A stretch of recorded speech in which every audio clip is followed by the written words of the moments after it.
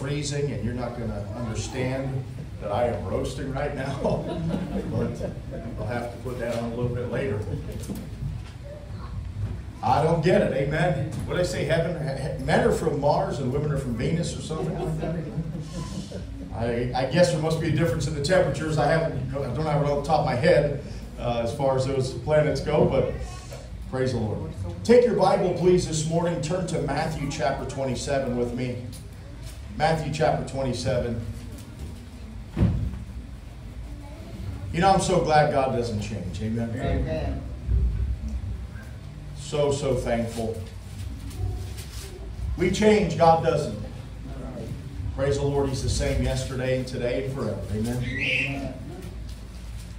We are going to move back into trying to finish a series we started some time ago, and it is about meeting people on the Calvary Road. And in case you think we've exhausted it, we haven't yet, because there's another important person I want to talk to you about, and I want to start in Matthew chapter number 27. Now, this is one of those issues where this particular Bible character, and I don't call him a Bible character in the sense that this is just some story that somebody made up, but this individual in history, the Bible just doesn't record much about him. But what it does record about him is very weighty, and you'll find that each of the four evangelists here in the Gospels, they all record something, but they don't record much.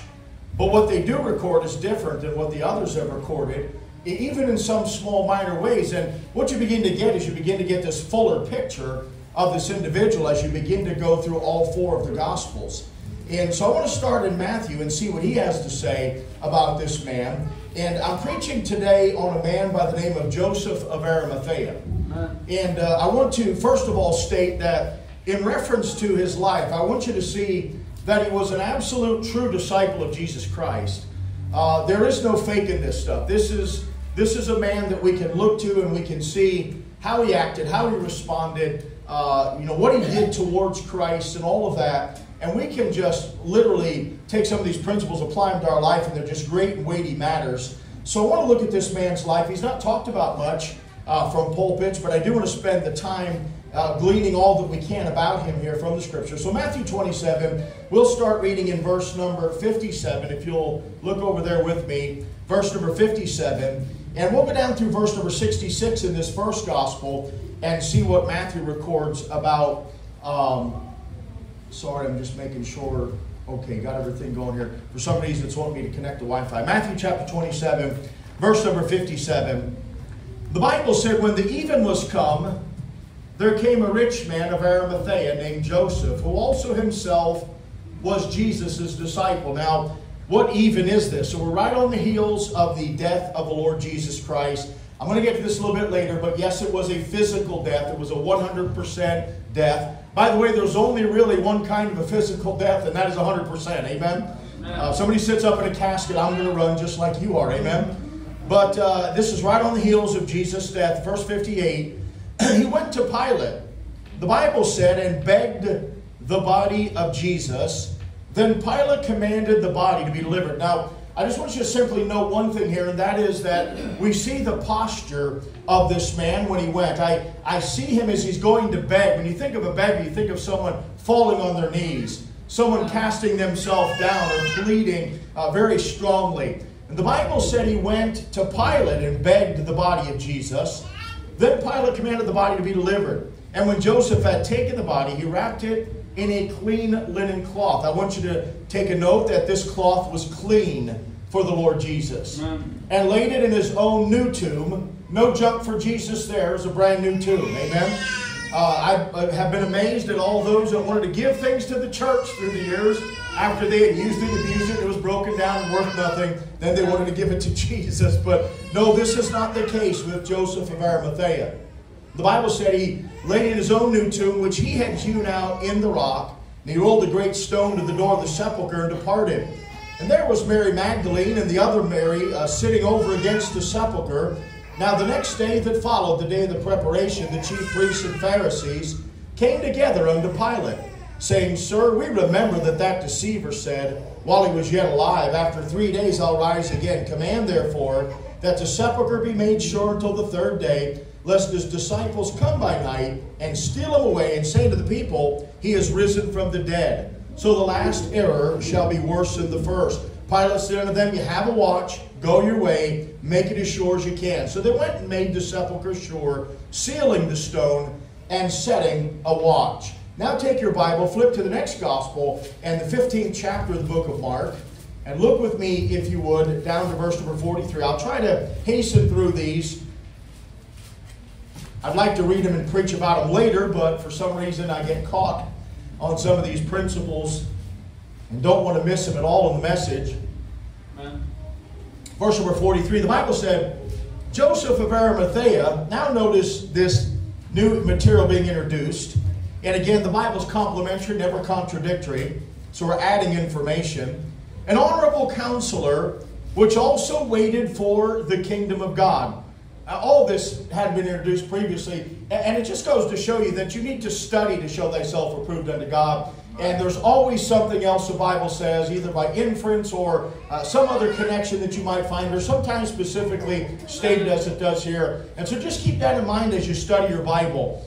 This is all important information. He came and went in boldly unto Pilate. Now watch this, and said he craved the body of Jesus. Now, not only do we see the posture of the begging and the pleading, but now we find that this was not just an outward act. It was not done to impress anybody, but there was a craving in his heart to do something for the Lord Jesus. He desired to serve God. And all that we ever do in the name of God ought to grow out of our deep abiding love for Him, our appreciation for what He's done for us. We love Him because He first loved us. And our service is an outgrowth of that love for Him. We find that in the life of Joseph. I'm trying to tell you, this is not fake Christianity here. He craved to do this for the Father, to take care of His Son's body. The Bible said, and Pilate marveled if he were already dead. Now, this is interesting because it shows the immediacy with which he attempted to serve God. As soon as the Father had laid it upon his heart to take care of the body, he immediately, it seems, moved with fear, as Noah did at one time. And because Pilate said, is he even dead yet? I mean, you're wanting to do this, and that's a great thing and all, but is he even dead? And by the way, whenever God lays something upon your heart, don't wait. Don't put it off. Don't try to figure it out better. Just follow the Lord. Let the Holy Spirit have control of your life. He'll never fail you if it is indeed the Holy Spirit of God. So the Bible said, he went and calling unto him the centurion, he asked him whether he had been any while dead. When he knew of it, the centurion, he gave the body to Joseph. And he bought fine linen. So it's clean, it's fine. And he took him down and wrapped him in the linen. So he's on the cross, and his body must be taken down and wrapped up like a mummification, as the Jews would do, and laid him in a sepulchre which was hewn out of a rock, and rolled a stone into the door of the sepulchre. May I just remind you, that's how caves and those burial places were taken care of. They were hewn out. That is a very tedious, hard work that had gone into this, and I was going to give it to the darling Lord Jesus, that which He has labored for and worked on. Now Luke chapter 23, very quickly please. Luke chapter 23. I'll not be able to come back and preach very pointedly in a lot of these scriptures because there's just a lot here. So I do want to make sure that we glean what we can while we're here reading through them. And I'll just allude to them. Some we'll look at again. But Luke chapter number 23, verse number 50. As we get a fuller picture of Joseph of Arimathea, what do we find in Luke 23? Notice verse number 50. Behold, there was a man named Joseph, a counselor, and he was a good man and a just. Again, that's more material. The same had not consented, watch this, to the counsel and deed of them. So here was a man that sat on the Sanhedrin council, and the Bible said that he would not receive their counsel. Amen? Don't you love the English language? Amen? You can rarely tell what's being said unless you couch it in some type of an immediate context. But, and I'm not trying to be tongue-in-cheek, that's literally what's going on here. So he hadn't consented. So there was a consensus of the Pharisees, destroy this man before he destroys us and takes all our money away and all of our followers and all of our prestige. And he said, no, don't think we ought to do that. So there was a disagreement there in his heart with what those religious people want to do. He was of Arimathea, a city of the Jews, who also himself waited for the kingdom of God. Now the fact that it said he wouldn't consent means that he had an opportunity to either agree or disagree, placing him among those who made that ultimate decision in the religious world at that time, at the hierarchy.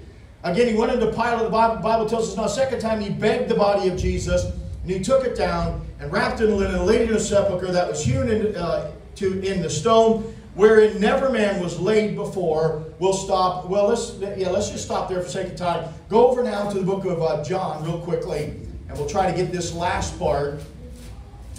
John chapter number 19.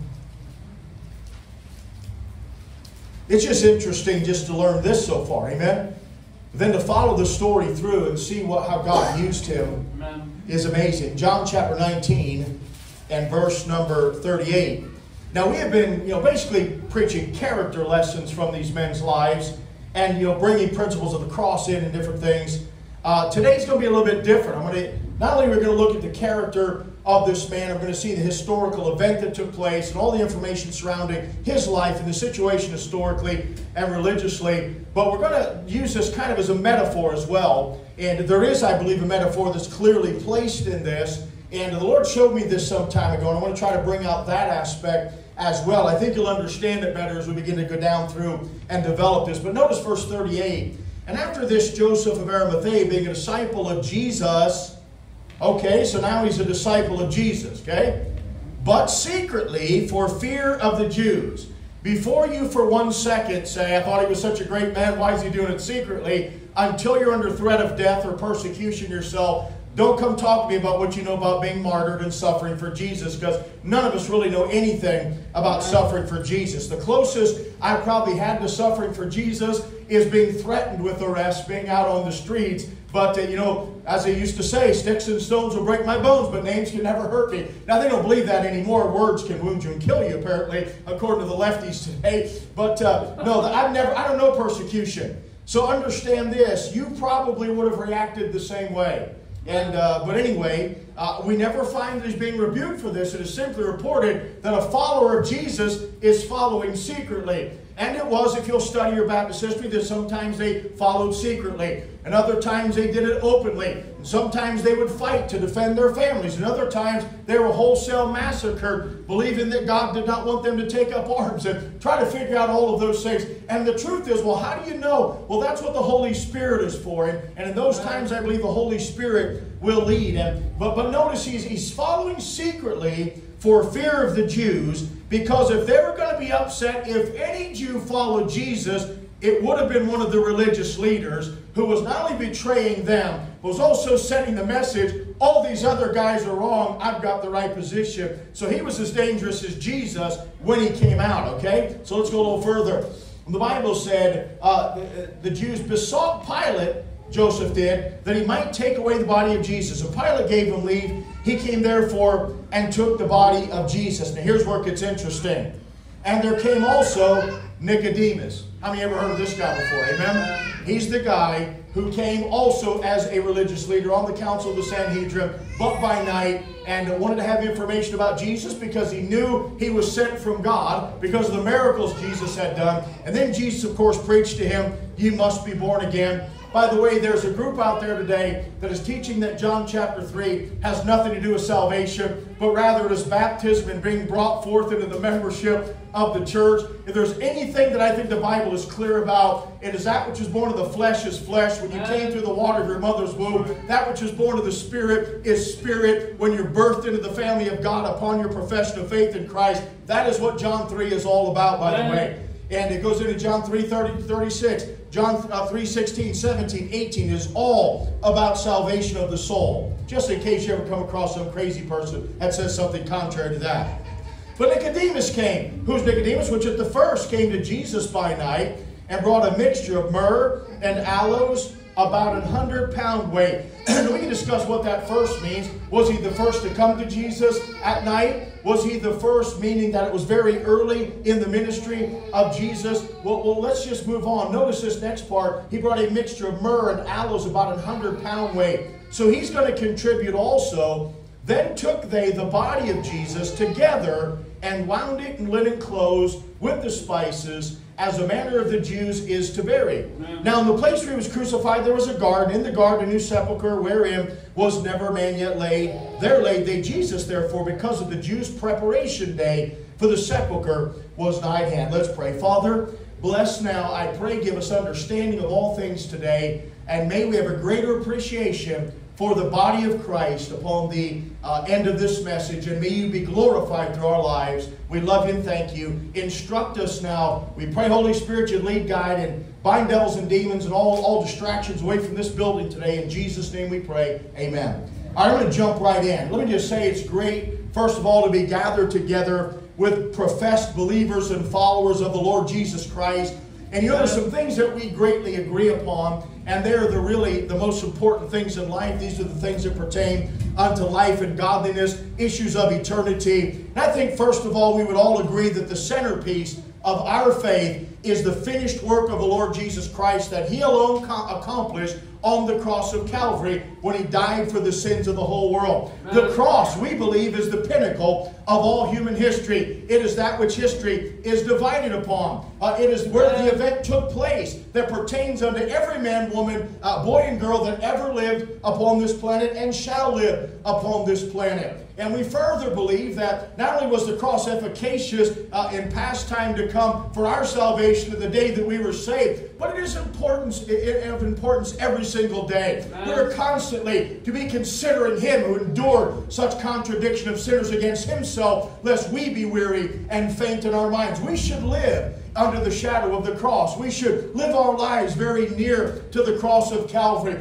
Always remembering, when we suffer, He suffered greater. As we serve God, He set the example. No matter what it is in life, it is all interconnected with what Jesus Christ did on the cross. It is where I draw my strength from. It is where I draw my inspiration from. It is why I wake up every day with a spring in my step and a smile on my face, because I know that Jesus Christ both died and was buried, but also that He rose again in fulfillment of the Scriptures. But today I don't want to talk specifically about the cross per se. I will get into it a bit. But I want to go just beyond the beating of Christ. I don't want to talk about, Him leading up to the cross in the garden. We've been to all those places on the Calvary Road. But I'd like to pick up the story just after Jesus gave up the ghost on the cross of Calvary. Amen. Now just stop for a moment. May I take your mind to a mountain shaped like a skull. I've been there in Israel, and I've seen where at one time, before it became more worn down than what it is, you could literally see about a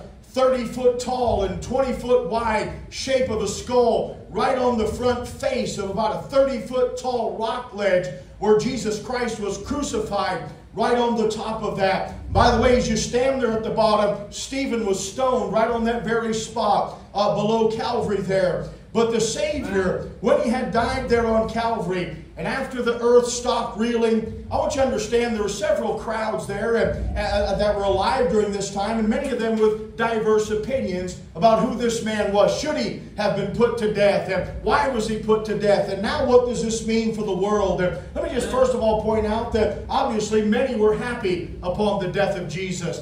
There again was a religious crowd that hated Him. I mean, with such a perfect hatred, they wanted Him gone. And no doubt some of them were very happy. I believe the devils of hell were dancing the jig and passing out party favors and probably drinking their Bud Dummer they got down at the Jericho Mart. Amen. But I mean, there was a crowd that was very happy, thought they had done away with Jesus for good and that He was never going to have to be dealt with again. But also when Jesus died, I believe there was a crowd that was very sad. There were those that had believed Him, that had received Him, that were following Him, and now they're disillusioned, and His disciples don't know which way to turn, and Martha and Mary, and you look at all of these people, no doubt there were some that were just wondering what's going to happen, and others, maybe, they were the ones that wanted the revolt, and they wanted Rome to be overthrown, and they were sad because of that reason. But yet there were others, no doubt, that had their heart changed. We've already taken a good look at the centurion, and how that right there at the foot of Calvary, he had a heart change, and maybe he felt some things about Jesus, but there when he saw Him talking to the Father and saving a man on the cross, and when the earthquake happened and all of those things that were done, he said, surely this was the Son of God, and I believe that he was changed right then and there.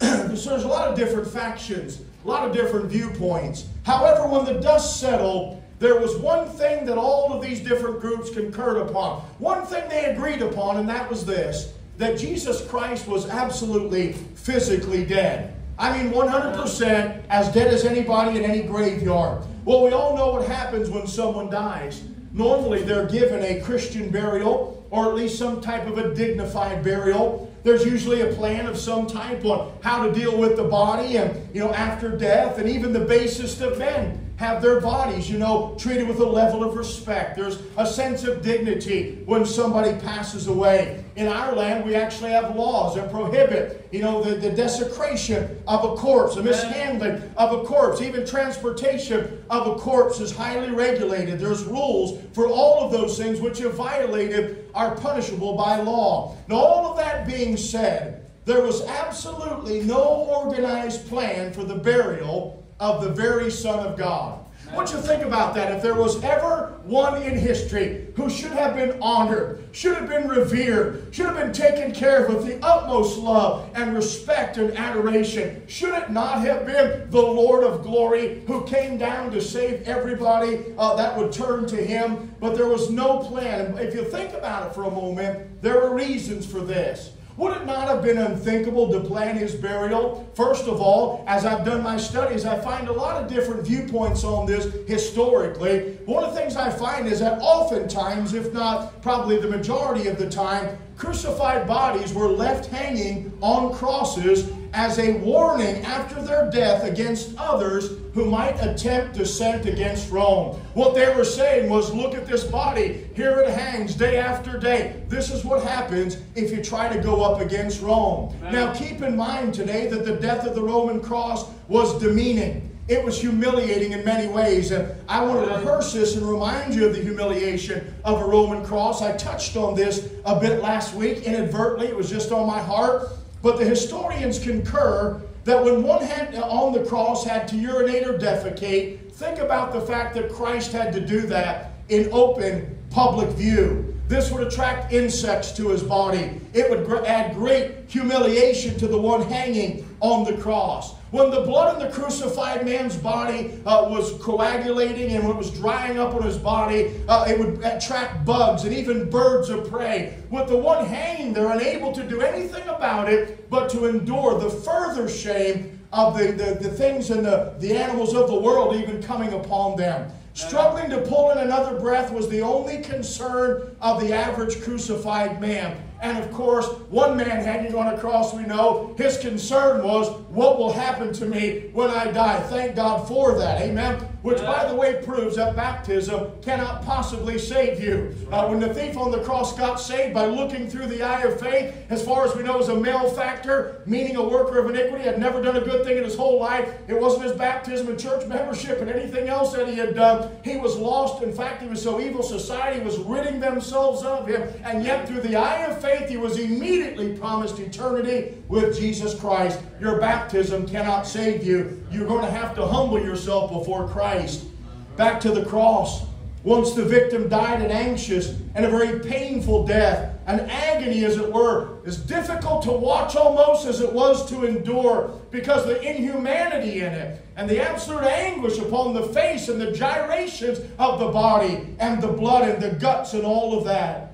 But immediately upon the death, the corpse would begin to go through the rigor mortis process, where the chemical changes in the muscles cause the limbs of the corpse to become stiff and difficult to move. And I will remind you that Jesus Christ died in a human body. In humans, this commences after about 3 or 4 hours and reaches maximum stiffness at about 12 hours. Now let me just say, for anyone present, to attempt to hold an honorable funeral would have meant to stir up the already angry crowds of Jews, to identify with this troublemaker, Jesus, who had caused so much dissension, who had supposedly lied to so many people and supposedly blasphemed his very own Father, whom he came to do the will of. For anyone to attempt to hold an honorable funeral would have made all the Jews very angry. To identify with this troublemaker and blasphemer would have cost anybody very dearly. Now let me stop and interject. I want to try to introduce this metaphor, if I may. Don't miss the picture of this. May I tell you today that it does cost something to identify with the body of Christ. There's going to be some people who are going to hate you for it. I thought, man, when I got saved, got in church, the whole world was going to be like, man, the dopehead got saved. Isn't this awesome? And yet I found that I had as many enemies or more than I did people that were happy that I got into church. It's going to cost you something to stay faithful to a local New Testament church, to get up and go when you feel like it, when you don't feel like it, to serve God, to stand for God, to invite people, to witness for Him, and to live for Jesus. By the way, that's why the community's not flocking in here. And I'll tell you, some people, thank God they come in, they say, hey, real church, old-time preaching, the old hymns of the faith, not shenanigans, not a rock concert. We just want the old-time religion. And yet others come in and say, oh man, real church. They don't want real church, man. They don't want to sell out for God. They don't want to hear about sanctification and righteousness and holiness and witnessing and missions and church planting. They don't want to hear about loving your spouse and raising kids for God and selling out, being a real testimony for God. But I'll tell you, if you stand for God and you identify with the body of Christ, it'll cost you something. Now listen, the Bible equates the local New Testament church with the body of Christ. There are three New Testament metaphors that God uses: the body, the building, and the bride. Ephesians chapter 1, for example, verse 22 and 23 said, and hath put all things under His feet, and gave Him to be the head over all things to the church, which is His body, the fullness of Him that filleth all in all. Now, that is not a universal floating mystical body. That is the institution of Jesus as my church, always and only manifested by local assemblies with people, ordinances, laws, a great commission, and all of that. And so the Bible equates the church to the body of Christ. 1 Corinthians 1:27, now ye are, he said to the church of God which is at Corinth, a local New Testament assembly, the body of Christ. So you say, well, is there a bunch of bodies? No, but they represented the body of Christ at Corinth, as we are the body of Christ here in Homestead. And then it goes on and says, and members in particular. Now listen to me carefully. No one was willing to identify with the body of Christ upon His death. No one, that is, except for one man. And he is the subject of our investigation today. His name is Joseph of Arimathea, and he's the subject of our focus. I called him a true disciple when I opened the message because he was willing to pay a price and sacrifice for the body of Christ and take a great risk to show Jesus Christ just how much he loved him. I want to consider a few things as we examine this man today, and everything is going to build into the final act of his love and devotion to Christ that I believe is a beautiful picture that if you missed it and you never really stopped and meditated on it, you're missing something great in the Bible. Let's consider a few things. First of all, I want you to realize that by the world's standards, this guy Joseph had everything a man supposedly needs prior to the death of Jesus Christ. From his friends that surrounded him, from those in his family, it seems as though they would have looked at him and they would have said, hey, why on earth would you go do something like this? You've already got everything that you need. You know, the world's on a quest. They've got their life's backpack, their bucket list. I've got my retirement, my 401k, my nice car, my nice house, and I've got this and that. And you know, everybody in the community thinks I'm an upstanding citizen. I've got a little bit of clout here, and I can, throw my elbows around over there. And that's really the way that the world thinks in a lot of cases. But to understand the man he became, and to understand what Joseph did with the body of Jesus, it is important that we remember what his life was like before he got saved. The world would have looked at him and said, hey, you're rich, don't mess things up. I mean, honestly, the religious crowd has always had a good monetary thing going. Amen. By the way, I'm not the religious crowd. I'm a true minister of the gospel of Jesus Christ. But there's a lot of charlatans. They're in it just to pad their pocket and to become rich. But this guy, hey, he already had a bunch of money. This was not going to promote him financially doing what he did with Jesus. And I'll just tell you that, folks. If you want riches, you're never going to be a good servant of Jesus Christ. If they're what you look at, they're your focus, that's what you live for, you will never properly be used of God. But hey, isn't that what the world says? Hey, I got my money, man. I'm good to go. Surely Joseph at one time felt this way as he was climbing the ladders of success. Not only that, but he's a very religious man. He had esteem in the religious world. He sat on the Sanhedrin council. He was at the pinnacle of dead Jewry. Amen. By the way, I'd rather be on the bottom of true Christianity and be the church mouse than to be at the pinnacle of dead religion. Amen. And that's exactly where he was. But at one time, this satisfied him just to appear religious, just to appear as though he was a representative of God. And then I want you to understand, he had a right standing in his community. He was a good man and a just. And the Bible tells us, people looked at him and said, hey, he's a guy who'd take the shirt off his back to help you. No doubt he was a, quote, good man in the world sense. He would have done a lot of good deeds. But I'm saying all that to say this. Seemingly, this man had everything that the world says you need prior to the death of Jesus Christ. Amen. But then something happened in his life. One day he heard about a man from Galilee. Amen. One day he heard about a man that was performing unexplainable miracles and that had walked on water and was healing the deaf and the blind. And all of a sudden, listen, and after he met Jesus amazingly, he became willing to risk everything to follow him. Think about it, folks. I mean, this is absolutely amazing. I can imagine his family coming and saying, you're going to do what? You're going to follow who? You're risking your religion. You're risking all of your esteem. You're risking your finances. You're going to throw your whole life's religious studies away. They did not understand it. But once he met Jesus, he was willing, as Paul was, to count all of that as dung, to do what the Father had placed in his heart. May I remind you what that was? To carefully handle and take care of the body of Christ. I hope you're thinking of the metaphor. Amen? All right, let me move on. Secondly, I want you to notice he had been touched by the gospel prior to the death of the Lord Jesus Christ. I want you to take your Bible very quickly. Go to John chapter 19. You may still have your Bible open there. I want you to see this. Now, I want to give you a theory, and I don't know how accurate or correct this is, but I hope it'll get you thinking about Scripture.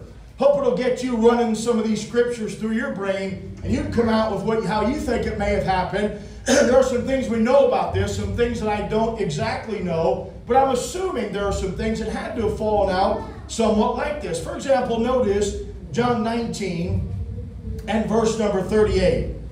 The Bible said there in verse number 38, and after this Joseph of Arimathea, being a disciple of Jesus, but secretly for fear of the Jews, besought Pilate that he might take away the body of Jesus, and Pilate gave him leave. He came therefore and took the body of Jesus. So the Bible tells us he's following Jesus for some time secretly before the crucifixion. Now here's my theory, and I'm letting you know this is my theory, and I'm just wondering maybe if it happened this way. I believe he very well could have been a convert of Nicodemus. Now, why do I say that? Go back to John chapter 3. Hold your finger for just a second. Go back to John chapter 3. We've already read in our opening text that this is a man that first came to Jesus, and now we see the actual historical account of it very early in John's gospel here.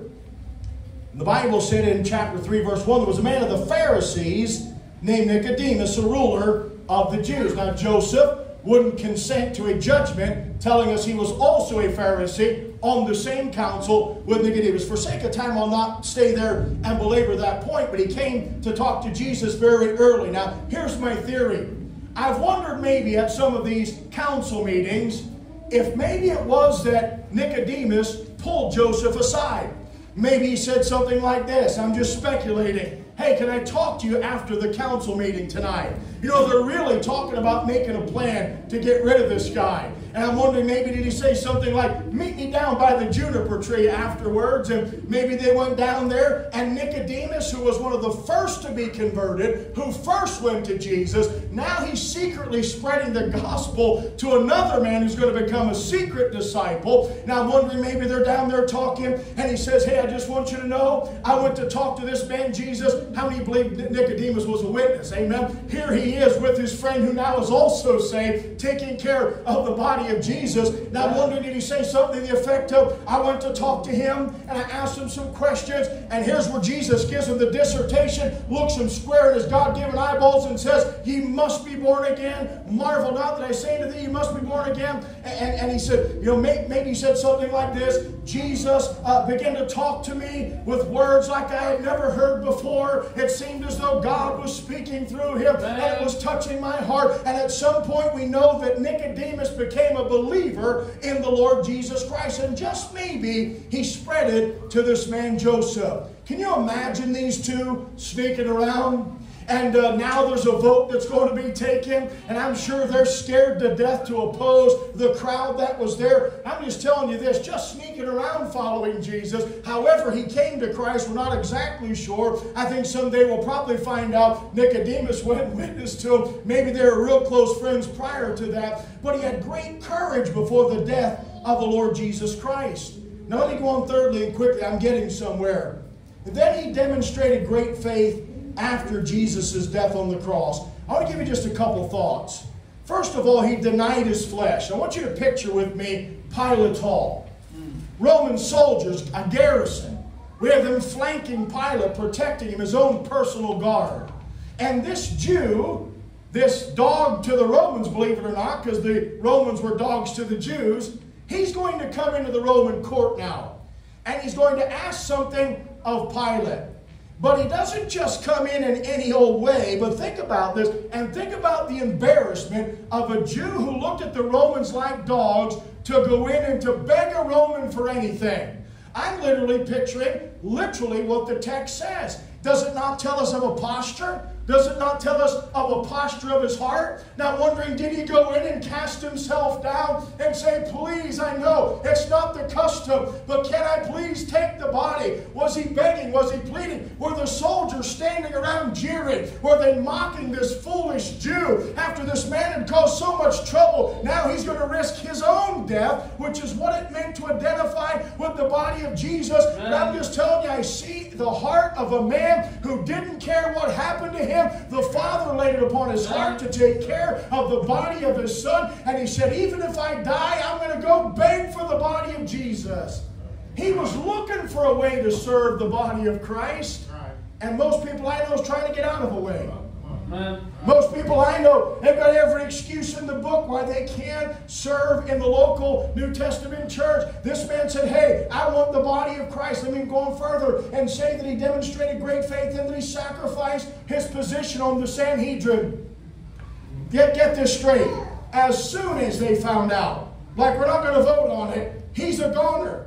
Like we're not even going to discuss it, this man, not only is he a goner, let's find him and kill him. We don't know exactly what happened to this man after this, but I'm going to tell you what, he himself stirred up some really troublesome waters for his own life by going and doing what he was about to do. I can imagine as he was going to do it, maybe news already got back to the Pharisees. Maybe they were hot on their heels. We just don't know. But I'm telling you, there must have been a lot of trouble. But again, he said, hey, I'm going to obey the Father. I'm going to take care of the body of Christ, and it doesn't matter what it costs me. We need people today with that same type of spirit. I'm going to serve the local church, and I'm going to serve God through his church, and it doesn't matter what people do to me. Now let me say this. He abandoned his reputation among family and friends. We've already touched on this. But can you imagine his family when they found this out? You do this, and I'll never talk to you again. Maybe. Maybe those were going to be embarrassed by the other Jews because it was their brother, their son, their cousin, their nephew that was going to do something so atrocious. There was no doubt tremendous family pressure ridiculing him and saying, you're crazy. You're going to gamble away everything. I'm going to tell you what, if you're ever going to serve God, you're going to have to hate your mama and your father. I'm not talking about the kind of hate the world thinks of, but the kind where Jesus said that. What he means is you need to not prefer them above God Almighty. That's what Jesus said when he said, if you hate not your father and your mother and your own life also, you cannot be my disciple. But look, if you're going to follow God, there's going to be family that opposes you. But you know what he said? I'm going to take care of the body of Christ and obey the Father no matter what family says.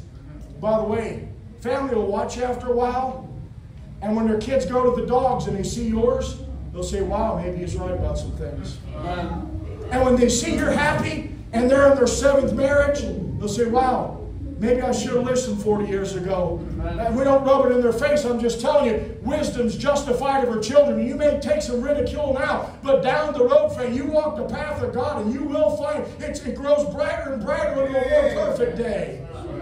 Joseph of Arimathea demonstrated strong faith in the Son of God. Didn't seem to care who found out about his newfound faith. There's no secret disciples today.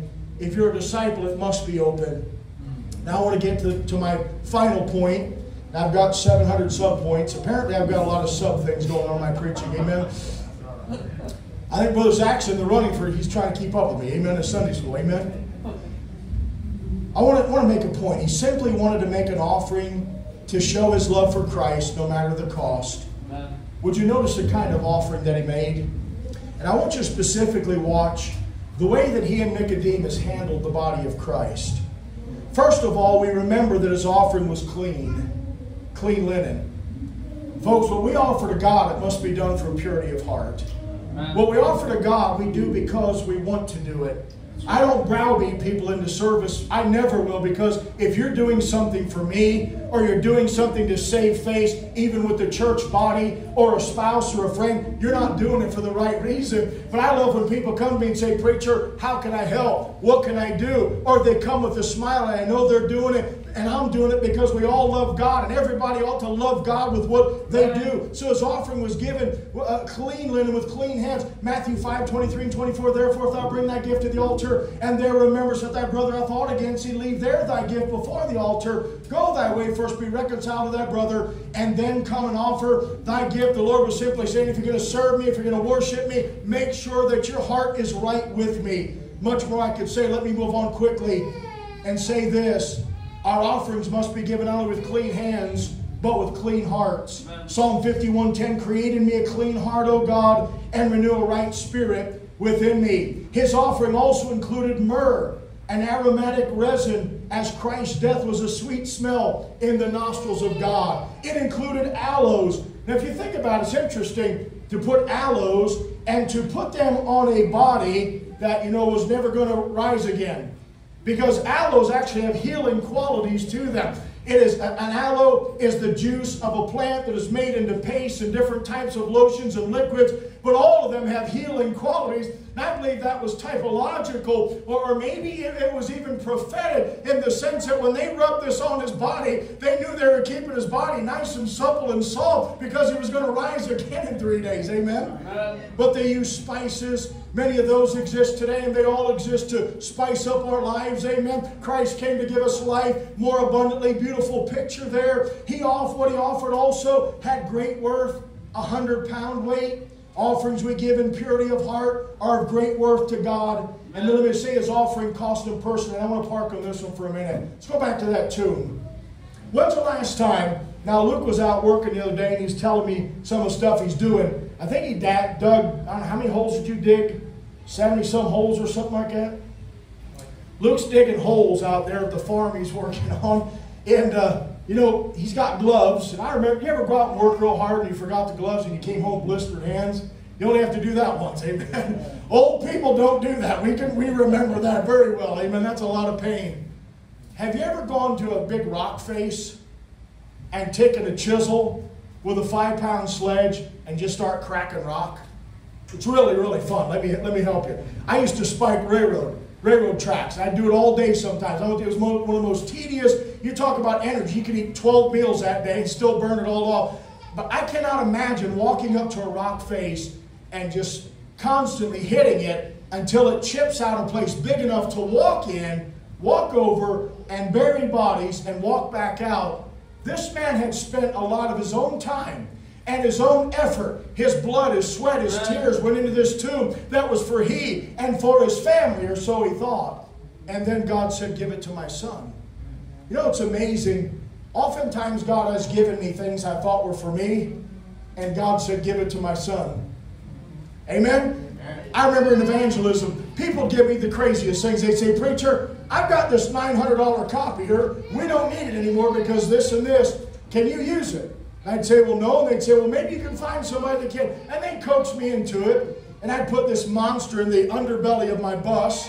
And I'd pull out. And I'm telling you, things like this happened all the time. I'd drive like 587 miles, pull in at some church out in the wilderness. And one of the first things out of the pastor's mouth is, pray for us. We're wanting to get a new copier. We didn't get many flyers out. Oh, really? Because, right here in my underbelly, God answered your prayer before you ever told me about it. I'm telling you, there's a lot of things that a lot of people are building up a nest egg, and they're building barns bigger and bigger and bigger and bigger to store it. And every once in a while, God will say, hey, wait a minute, you thought that was for you. I want you to give some of that to my son. Amen? And I'm just saying, here's a man that worked and labored on this, and the father said, give it to my son. And without hesitation, he said, I'd be honored to give that for your son. Now, I just want to stop and give you one final thought. Go to the cross with me for a minute. Here's Nicodemus, and here's Joseph of Arimathea. Now, I'm just going to try to play this out in my mind how I think it would have felt to have been there. Imagine walking to the cross, and first of all, my question is, who is sufficient for these things? To touch the body of God. Who is sufficient to handle this body, to take care of it? You certainly wouldn't want to make a mistake. I promise you this, they weren't snapping bubble gum and making jokes. They weren't talking about NASCAR and football and everything else. It was sober-minded and very serious to handle the body of Christ. Now, this is the crux of where God dealt with me about this message. Because the Holy Spirit came to my heart and said, how do you handle the body of Christ? Do you abuse the sheep? Do you love the sheep? Do you feed the sheep, or do you just throw them table scraps? Do you serve them, or do you use them to serve yourself? Are you trying to teach them how to build the kingdom of God, or are you using them to build your own persona and your own kingdom? And God dealt with me very severely about how each one of us handles the body of Christ. Can I tell you, coming to church is a privilege. Being a member is a privilege. Being baptized is a privilege. Serving God, it ought to be the greatest joy of our life. We should never look at it as a drudgery. So these men come up, and they have to take down the cross. And I promise you, they were handling it very, very carefully to take down the cross. And when they laid it down, I wonder, did they lay it on a nice, clean, flat area where there was a rock of some sort? But then think with me, folks. They had to remove the spikes from his hands and from his feet. Have you ever thought about that? That Joseph and Nicodemus physically had to remove the spikes that were put into the body of Jesus? And I promise you, didn't want to tear up the body. And I'm very careful, folks. I fail all the time, but I never want to tear up the body of Christ. I want to edify it and build it up and treat it the way God would have me to treat it. And I'm sure that it's very much a process of being careful to remove those spikes from the body of Jesus. And then the Bible tells us that they took these aloes and the myrrhs and the spices, and they began to apply it 100-pound weight over the body of Jesus. And I thought in my mind what that would have been like to have been there when they did this process. And the Bible began to come to life in my mind as I saw them first starting at the feet of Jesus and wiping it on his feet, and literally the hole through the feet of Jesus Christ where they pushed that mixture into his body to preserve it for his burial. And then to go up the legs of Jesus. And can you imagine them across from one another? I don't see that there was a cockiness about them. I believe that they were probably as broken as they ever were in their entire life. Possibly two men weeping as they're trying to handle the body of Christ. Can I tell you, folks, this is very precious to God, his church. His body is very, very precious to him. And we ought to come to church trying to encourage and edify and love and pay attention and have a good spirit and a good attitude and serve God and handle it very, very carefully. But I thought about what it must have been like when they came to the stripes, where that whip had laid open his body and began to fill those places with all of that myrrh and that mixture. And then to think about them coming to not only the feet but the hands of Jesus, and then ultimately coming up to the very face of God.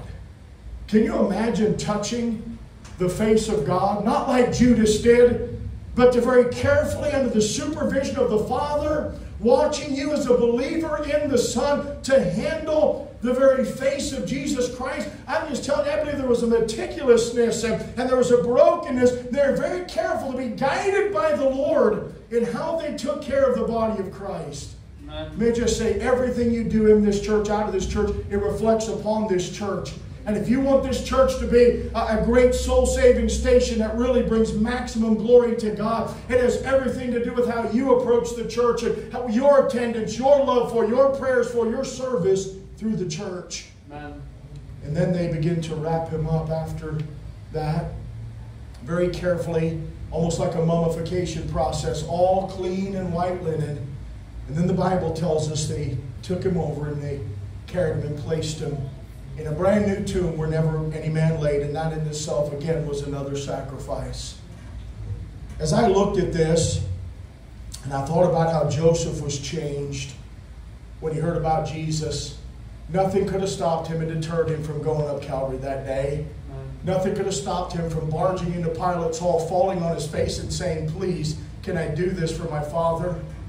Didn't matter what his family said. It didn't matter what the religious crowd said. It didn't matter what the townspeople said. He was going to serve God and give everything to take care of the body of Christ.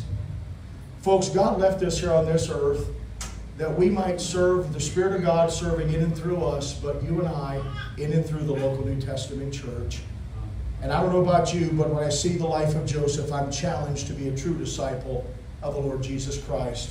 God has called me to take care of his body, but he's called every one of us to take care of the body of Jesus Christ as well. Amen. How you act at work reflects on how you're taking care of the body of Jesus. Whether you attend, whether you give, whether you serve, whether you have a good attitude, whether you actually listen, learn, and grow and are changed, all of that reflects upon the Lord Jesus Christ. Amen. I was challenged by this. I hope that you are today. A man named Joseph, you hear very little about, and yet here's a man that did one of the greatest things that anybody ever did. He took our Savior's body and placed him in the tomb where he would one day, 3 days later, rise again. Thank God for the memory of these men. It's going to be awesome to meet him someday. And then you can say, my preacher said this. Did he win you to the Lord? Amen? And you can go ask him, amen? We can all rejoice in heaven to meet these great servants of the Lord. Let's be of this company, amen, that loves God from the heart. Father, I thank you for Joseph of Arimathea. Lord, I only fear that this feeble tongue cannot do justice. We're trying to figure it out, trying to understand it, Lord. And Lord, I've got my plate full just what I do understand. And Lord, I pray that each one of us would esteem the body of Christ as highly as Joseph did, as highly as Nicodemus did. For Nicodemus to spend that money on those spices and things, and for Joseph to give away his tomb, and for both of them to sacrifice everything that they previously had. The world thought they was all set, and they gave it all up for Jesus. Lord, help us to be that kind of disciple, a real deal biblical disciple, to love you with all of our hearts, Father. Lord, I pray, God, that you would build this church spiritually, physically, monetarily, in every single way. Build our missions, build our outreach.